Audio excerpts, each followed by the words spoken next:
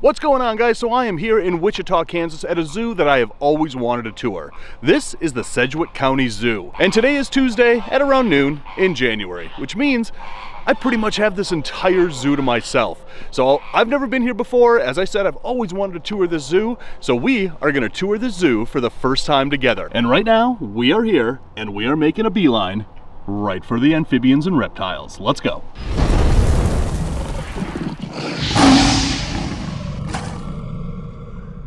First, we're gonna stop and look at the flamingos. Hello, flamingos. Some of you aren't eating your colored shrimp. So with penguins, of which these are not, come on Dave, get on the ball. So with flamingos at zoos, they actually dye their food this pink color to give their feathers this pink color. And well, some of them are obviously eating the dyed food, some of them are not. But in the wild, flamingos get their pink color from the shrimp that they eat. Otherwise, they'd be white. All right, so as we're working our way to the reptile house, here's the children's farm, but look at this cool bridge. But if you come over here and look off the edge of the bridge, whoa, look at all those koi. And they're all like gaping their mouths at me as if to say something. Comment below, let me know what these koi are saying to me. All right, look at this. We're getting closer to the reptile house. It's that way, let's go. Oh, but wait, before we get to that reptile house, we've gotta go check out Penguin Cove. And welcome to South America. Did you know that penguins go all the way up the coast of South America and they're even found in the Galapagos? Let's go see these penguins. Oh, look at this. Hello, penguins. Look at this guy right here. Meow. Hi, buddy. Look at him. Oh, no, we're going back this way. Come on. Let's go this way. Look at this guy's totally following me. This is awesome. But these are Humboldt penguins. And these guys spend up to 75% of their time in the water. Like this guy. He's just right, hi buddy. I would like to give you pets, but there's this barrier here. These penguins are actually cave dwellers where they're found in the wild. And look at this enclosure. It's set up with these little caves on the side of a cliff, just like they would in the wild. That's a pretty cool penguin display. I like it. All right, on to the reptile house. For real this time. All right, we kind of got turned around. We came this way over. Well, anyway, we're here. Reptile house is that way. We are getting closer. But first, we're gonna go check out North America, where we are right now. All right, let's go in here. Right in here, we have the river otters. And apparently they're pet human. Oh, they're being target trained. Look at that, right up on the platform. Right into the carrier. Wow, those are very well-behaved otters. Oh, and that one escaped into the water. Wow, these otters really have that human trained well. Okay, that is just cool. He's target trained them to go down the slide. Okay, we have so much to see and we still need to find that reptile house. But this was super cool to see. Okay, not the reptile house yet, but here we have North American rattlesnakes, including the black-tailed rattlesnake, which is one of my favorite rattlesnakes. If you've been watching my videos for a while, every animal, reptile, everything I see is my favorite. And it's true. Everything is my favorite, including these guys. And these guys are native to the American Southwest. They are one of the most common rattlesnakes you're gonna find anywhere around Arizona, into California, New Mexico, down into Mexico. They are beautiful rattlesnakes and they are common. Hiding back in the corner back there is the only rattlesnake native to my home state of Minnesota. That is a timber rattlesnake, and it is one of the most wide-ranging rattlesnakes in the world. They range from New England down to Florida, across to Texas, and up into Minnesota. Talk about a common rattlesnake. And since we're here in Kansas, we cannot forget about the most common rattlesnake found in Kansas. This is a prairie rattlesnake, or a western rattlesnake. And these are the most common rattlesnakes that you're gonna find here in the state of Kansas. These guys are pretty much everywhere. Such a beautiful rattlesnake. Man, I love these. All right, that was cool to see a couple of reptiles here, but we're kind of lost in North America right now, and a lot of these animals are off exhibit. The bears are off exhibit, even the deer are off exhibit. So unfortunately, I picked the wrong time of year to be here, but there's still a lot more to see here in North America, including that guy. That is a bald eagle. And when we talk about endangered species, you can't talk about endangered species without talking about the success stories out there. Back in the 60s and 70s, the bald eagle almost went extinct because of pesticides, including DDT. What was happening is that the poisons were getting into its food source, which is fish, and then the birds would eat those fish, then go lay their eggs, and because of the poisons, the eggs were so weak that they would literally almost burst in the nest, and it caused such a significant decline that they almost went extinct. Well, DDT was outlawed, most pesticides were outlawed, all of them should be outlawed if you ask me, but this bird actually came back from the brink of extinction just 40 years ago, and now it's back to almost being a common sight here in North America. So when we talk about endangered species, you can't really talk about that without also talking about the success stories out there. So look at this, even in the middle of winter when there's absolutely nobody here, this is one of the most beautifully laid out zoos that I've been to, and I really have to come back here one day in the summer to see it in all of its glory. But it's just a shame that I happen to be here in January when most of these displays are empty. But over there, I see something really super cool. I see bison eating Christmas trees, apparently. Why not? You know, I mean, seriously, what do you do with your Christmas tree after Christmas? Well, you come here to the zoo and you feed them to the bison. So these are also known as buffalo. However, they are not buffalo. They never were buffalo. The first Europeans that came over and, well, let's face it, raped the United States of all its natural resources and indigenous people, they saw these and thought that they were just like the buffalo that were known from Africa. So they started calling these buffalo. They're actually not buffalo, never have been. These are bison. And then, of course, those people, you know, shot them all for fun and brought them to the brink of extinction. All right, we are entering Cougar Canyon. And there, right up there, are two cougars. I'm not going to make any cougar jokes. If you want to make a cougar joke, feel free to leave those in the comments. But there is the only lion native to North America. That is the mountain lion, or cougar, or puma. God, these guys are so magnificent. Oh, I've been spotted. Okay, I am all sorts of turned around now. I think the reptile house may be that way.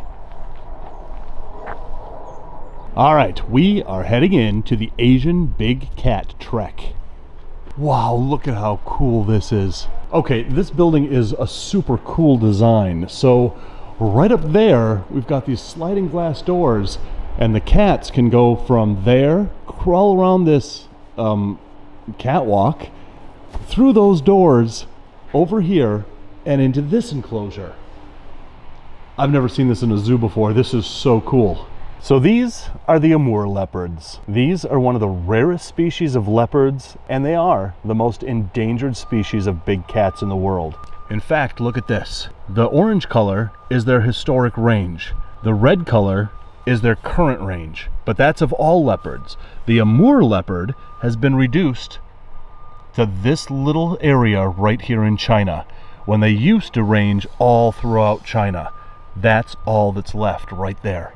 In fact, these leopards are so endangered that their range has been fragmented, so it's going to be harder for them to find each other and multiply, and they only exist in less than 25% of their original range. And where they do exist is a tiny little protected habitat that is shared with the Amur tiger. So not only do they have a small fragmented range, but they also have to compete for food with another big cat. Okay, let's see here. We are now here. How did we get over here? The reptiles are over there.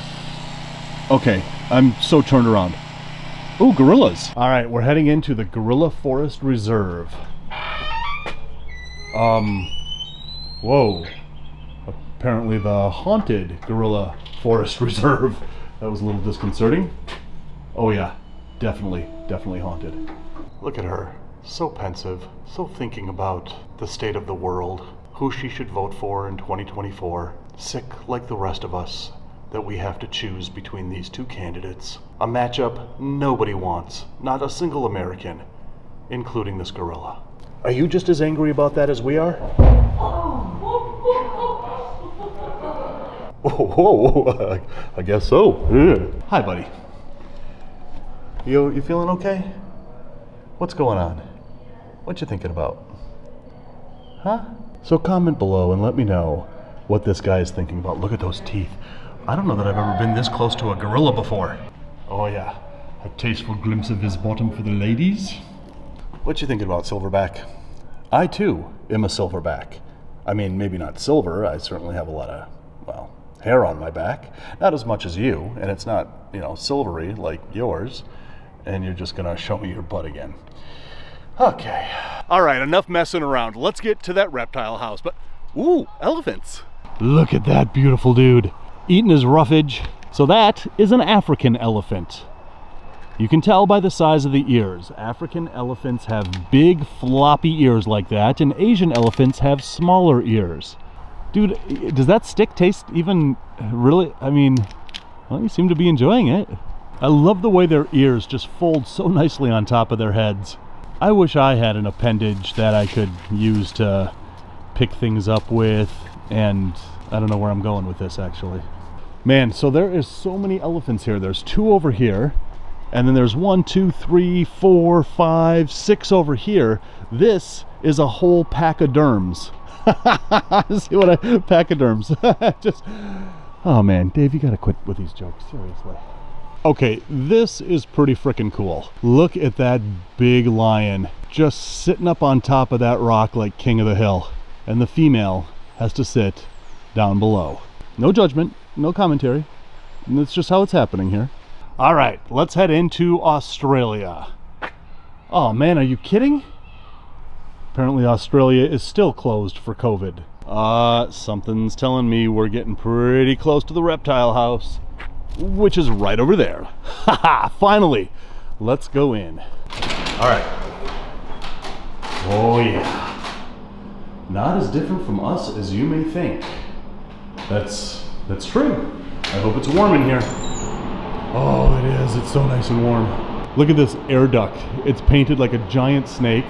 What do we got over here? We've got soft shells, we've got river cooters, we've got musk turtles, map turtles, and a big old gar. What's back here? Oh, yes. Now this is so cool. You've got this whole display here that is completely open. There's no glass here for these Aldabra tortoises. Look at these guys just hanging out in their nice heated enclosure. So these guys are found off the coast of Africa on Aldabra Atoll. It's a small little island. And these guys are the largest animals in their environment. These are the megafauna of that island. And just like the Galapagos tortoises in the Galapagos, these are the tortoises that rule that island. This is a really cool enclosure for these tortoises. All right, and then you come around to this little cove in here and oh, look at this. So there are 2 types of alligators in the world. American alligators that we have here in the US, and the smaller Chinese alligator, which is critically endangered. But there he is, just kind of tucked away over there.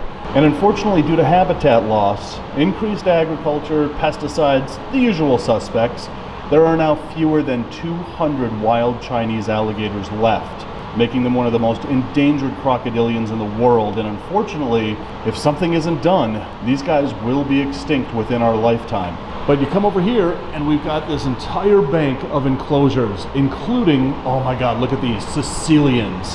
Now, what you're looking at there isn't his head. That's actually his tail. And his tail looks like a head because that's what the predators are going to go for, leaving his head safe for the Sicilian to make his escape. In the world of amphibians, there are frogs, there are toads, there are salamanders, there are newts, and there are these guys, Sicilians. These are amazingly cool. Then you come down here and look at this. We've got a tentacled snake, and they've got those little appendages on their nose. They can basically hone in on fish with electromagnetic sensors, just like sharks do. And look what we have right here. So in the United States, we have 2 species of boas. One is this guy, the rubber boa. There's actually a few of them in there. That's not all one snake. The other one is the rosy boa. The rosy boa is found in the southwestern United States. These guys are found from Nevada all the way up into Canada. And these are very cold-loving, basically cold-tolerant snakes. And they can withstand temperatures well below 50 degrees where other snakes can't. All right, so I know that there's iguanas in here, so I conned one of the zookeepers to go in there and flush him out, and there he is. That is a Jamaican iguana. It's also known as a Jamaican rock iguana. And what you're looking at is the most endangered iguana in the world. Zoos are going to be the last refuge for these animals. These are so critically endangered in the island of Jamaica that they're almost impossible to find now. And the only way that you can see one of these is in a zoo like this. Now, these guys are rock iguanas. They're in the genus Cyclura, and there's a whole bunch of rock iguanas all through the Caribbean. Almost every island in the Caribbean has a resident rock iguana. Good to see you, buddy. Sorry to disturb your slumber. All right, so we are moving on. Oh, yes. Hello, beautiful. This is Ophiophagus hana. This is the king cobra. Now, there's a lot of talk about that these aren't actually cobras. Their physiology is very different than other cobras, and there's a lot of talk that these are more related to mambas than they are cobras. But just look at how big this one is. Her tail goes all the way back over there. These guys can get huge. They can get up to 18 to 20 feet, which is also very unlike other cobras. So there's going to be a lot of name changes coming up with this species, because I think it's a misnomer to call these guys cobras. All right, guys, comment below. If we aren't going to be calling these king cobras anymore, comment below and let me know what you think we should be calling these snakes. Should we just be calling them kings? I don't know. Comment below. Let me know what you think. All right, buddy. You are beautiful. All right, we're moving on. All right, and then over here, we have a Gila monster. Now, these are native to the American Southwest. I've seen these in Arizona before, but they do range as far north as Utah, but that's about it. But they also share their range with that dude right there. That is a chuckwalla. And they're a little bit more widespread than the Gila monsters are, but they are also native to the American Southwest. So right over here, we've got the longest venomous snake in Africa. That is a black mamba. And they're called black mambas not because of their kind of darkish gray exterior, but the inside of their mouth is jet black. And that's where they get their name, black mamba. And these guys grow huge. These guys get up to 14 feet, and these are the most feared snake in all of Africa. But right over here, we've got the other mamba. Look at that beauty. This is a green mamba. And these, unlike the black mamba, are called green mambas. I guess because they're green. Yeah, good commentary there, Dave. So mambas have a neurotoxin, and it is a deadly neurotoxin. And what a neurotoxin does is it basically shuts down your central nervous system. And then your lungs don't work, and you basically suffocate because you can't breathe. And that's why these mambas are the most feared snake in Africa. And over here, we have one of my favorite snakes in the world. That is a gaboon viper. And if you've been watching Reptile Adventures, about a year and a half ago I was in West Africa and we found one bigger than this in the wild. And I almost stepped on it being as big as it was because of that camouflage. They completely disappear in plain sight, just like this guy is doing. And if you look at the size of that head, on either side of their head, those are the venom glands, and they are huge venom glands.